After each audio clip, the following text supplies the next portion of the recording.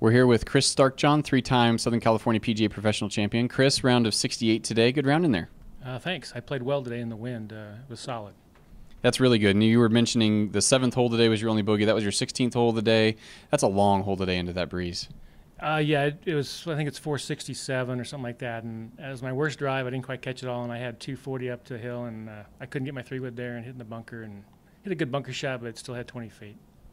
Well, Chris, you've got 3 Senior National Player of the Years. You've got 8 Southern California PGA Player of the Years under your belt.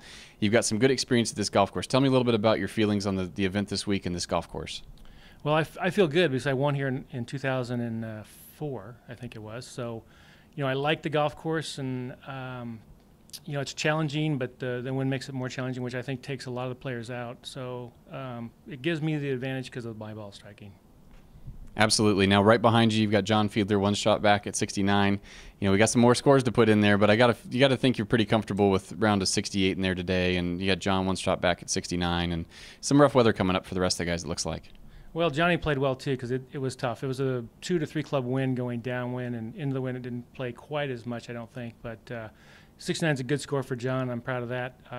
If the wind lays down this afternoon because the storm moving in, then it might get a little easier. But we'll see. I can't do anything about that. No, absolutely. Well, 3-time defending champion Chris, thanks. Good playing today. Good luck tomorrow.